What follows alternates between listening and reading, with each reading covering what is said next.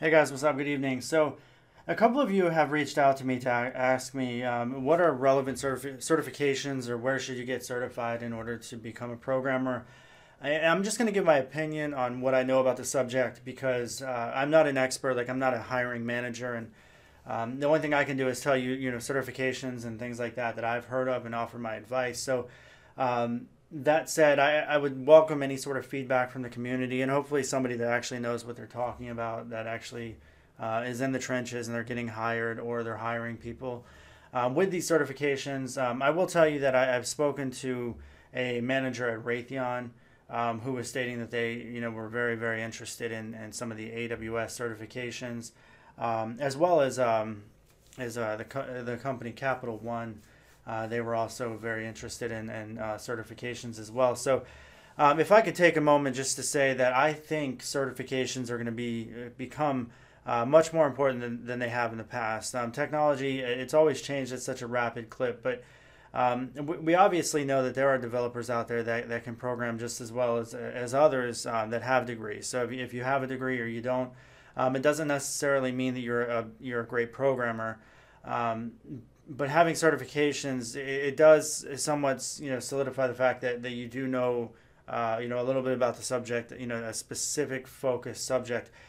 So that said, I think that, some of the things that I talk about in this video, it's interesting, and I think this dynamic is changing, and we don't really know where the market is, and I'm going to get into it, just a few things, that could end up, changing the way that this market works, but we obviously know from the past that programmers and programming companies that they focus a lot on college degrees, but not every company does, and I would think that we would continue to see that in the industry.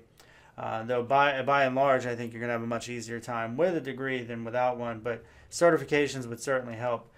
So the most popular one that I know of, like I said, is AWS certification, because so many companies are using Amazon's AWS. Even some of the largest companies that you wouldn't expect are backing up their data on AWS clouds and stacks. And to be honest, I've been working with Linode for quite some time, but if I didn't, I would probably pay the premium for AWS just because it is such a popular option.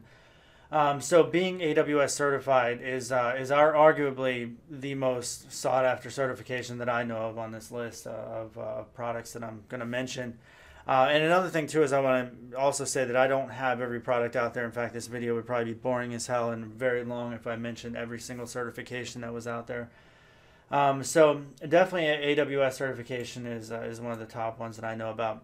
Now, the MCSD certification that Microsoft offers, that is something that is also highly sought after in the .NET ecosystem. So if you're going to be developing in IIS or any sort of Azure, there's all kinds of certifications that you can learn about. The MCSD, though, is definitely the most popular option that I know of on that Microsoft has at the moment. So being certified in that, I think, would most certainly give you get your foot into the door at a lot of Microsoft shops. So one or the other, AWS or MCSD, those are the two most important ones that I could drill down, I think. Now, the next couple that are really the next one I'm going to mention is the CISSP certification. Or CISSP certification, if I could say that right. This has been around for quite a long time, and it deals with network security. So it's actually a very important thing for a lot of engineers that need to be up to date with security issues. And we've talked about all the hacking and the Internet of Things, and how I feel like it's not going to be able to take off without actually getting some of this hacking under control. But this is an industry that is going to constantly be evolving, and having certifications in some of the latest ones in network security is going to be extremely important. So one of the things I did want to mention is that the CISSP certification that I'm mentioning right now, there are multiple different ones. There's some newer ones out there. So I just mentioned one of the most popular that I know of, but I know that there are additional ones out there that focus on different areas. Some focus more on data, and some focus on networking and things like that. The the question was raised more towards the programming end of the spectrum and not like network engineers or network what I call like cable jockeys, or not really I call them that, but I've heard them called cable jockeys. But if you're running networks and routers and things like that, there's going to be others, Cisco certification programs that you're going to want to look into that I didn't mention here, but this is more for the programming side of things. So you'll continue to see a lot of network and data and engineering certifications related to cybersecurity, and it's definitely in high demand. All right, so one of the high demand ones is this certified in governance of enterprise IT. So this is I've read one of the highest paid certifications, and the website looks like shit, by the way. But this website is not necessarily related to this specific certification. It's just an organization that deals with certifications. But if you get certified in something like this, there's no question you're gonna be able to find a job somewhere. I'm not sure if there's gonna be any sort of prerequisites, and I'm not even 100% sure whether or not this just applies to government and government type positions. But from what I've read online, that this is the most highest paying certification on average for companies that are looking for this certification. By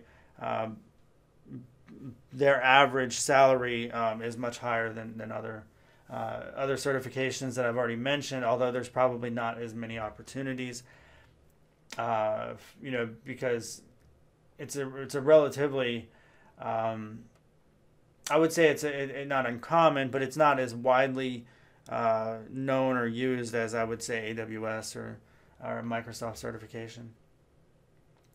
Now, a couple of other things that spring up. A lot of websites out there are doing the certifications and things like that for courses. Like you have lynda.com and Pluralsight and a lot of these different things that you can do to get certified. Even Skillsoft has some stuff, but I guess I would be wary of spending too much time in those programs if you truly want to get your foot in the door and make sure you're getting your money's worth out of some of this stuff. Because some of these certifications can cost $400 and $500. And you have to pass them too, and they're not going to be easy. So, be wary of, I think, the easy certifications and things like that. They don't really offer a whole lot, and time will tell whether or not their offering lives up to it. So it's tough. So if something's only been around for a year or 2 years or even 3 or 4, it's probably not had enough time to get its foot into the door of the industry to make a name for itself. So it's difficult to say how well these things will pan out, but. Like Google developer certification. So Google still has its own cloud options and things like that. So being Google developer certified is always a big deal. So you can check out more, and I have links for all these certifications in the description below. And once again, these are all just my own personal thoughts. Salesforce. A lot of companies are using Salesforce for a lot of their business and development needs. So if you have a company that's using Salesforce, then you're gonna want to be Salesforce certified. It's gonna help you be able to land that Salesforce job.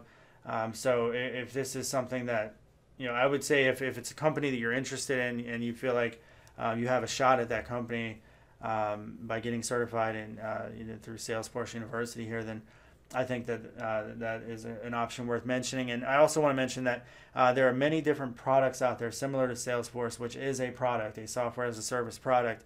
There are many of those products out there that will offer their own certifications, like even analytics software, Adobe-based software, Google, for their products like Google Analytics. I mean, you can get certified in some of these products, and I guess I would be cautious on how many you try to go after, because these certifications can be a bitch to obtain. But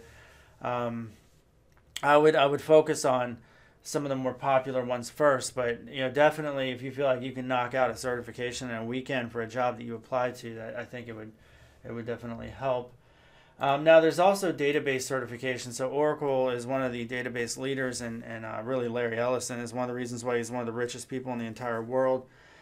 It's because of his DB2 database systems, and being Oracle certified. There are definitely a lot of different Oracle certifications out there. Oracle is the owner of Java, the Java language, and they obviously have solutions there, but there's the the hell was I gonna call it? I forget the name of their database system that's so popular. Either way, go check out Oracle University. If you're looking for database certifications, you're probably not going to get anything better than that. So definitely check that out. Now, one of the things that I was mentioning that it's something that's relatively new, and like I said, it's a little bit difficult to gauge the market on it. And that is, I'm mentioning a coding bootcamp, which is the sponsor of this video, Deb Mountain Coding Bootcamp from Provo, Utah. They have 12 and 16 week courses that actually focus on modern UI technology, modern front end technology, and really full server side technology when it comes to Node.js. But a lot of different coding boot camps are popping up that have this entire 12-week, 16-week mentality of trying to just literally teach the latest skills that are in demand like right now. So those skills are changing. They're being switched out. These certifications that you end up getting from your boot camp, they're aimed to get your foot in the door. So once again, I would be wary of different boot camps out there. Now, Deb Mountain, they have they've been around the block for a long time. They have quite a bit of resources behind them, including their parent company, I believe. But with Deb Mountain, just make sure you're doing your proper review and analysis of the different boot camps that are out there, because they are springing up all over the place. But you can see in Deb Mountain, and if you look on their reviews, from around the community, even on Quora and things like that, they're relatively highly rated. So you can see that they're dealing with React and jQuery and AngularJS and Node.js, which is like really the common stuff, and also Git and GitHub. Most websites and are really web shops are using Git. So they're focusing on those things and trying to make sure that people have a major understanding of that. So I've talked to hiring managers that deal with coding boot camps, and they say coding boot camps are a relatively new thing. Having some programming background with a coding boot camp is very sought after. But this one hiring manager I talked to, he said he's a little skeptical of boot camps without some of the back-end technology or back-end programming expertise. But basically a programmer that might have been in Java for the longest time, who gets some sort of developer boot camp to learn Node.js and JavaScript, like, he would obviously feel a little bit more comfortable with that. But I think that goes without saying. The boot camps, they're certainly popular. They're springing up all over the place. They're in Canada, United States, and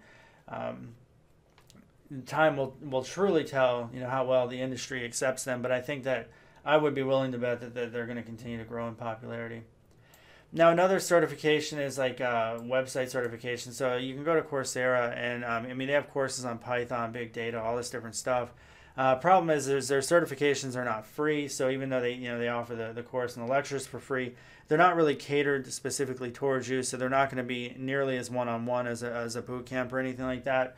But you do get to print off your certification. I've already seen people update their LinkedIn profiles and stuff like that with their Coursera certificates, and in some ways it can be a little bit misleading, because you see a certificate with Yale, you think, oh damn, this dude went to Yale, But the fact of the matter is having a course that's offered by Yale on Coursera doesn't mean that you went to Yale or that you have a Yale-based education. So in some ways, be cautious of that. Just because you have your name on a Yale certificate doesn't mean you went to Yale. So those are really my thoughts on the subject. And once again, I'm welcoming you guys' feedback on this, because I'd like to know where you guys stand and what you've seen in the industry and the market as well. And again, I didn't want to get too much into like network security systems or A+ certifications and things like that have been around for a long time. There's so many certificates, and this video would be an hour long at the very least. But I can talk more about this in the future if you guys are interested. But these are just, once again, my thoughts. So let me know what you think, and make sure you subscribe, vote with the video, and take care. Bye.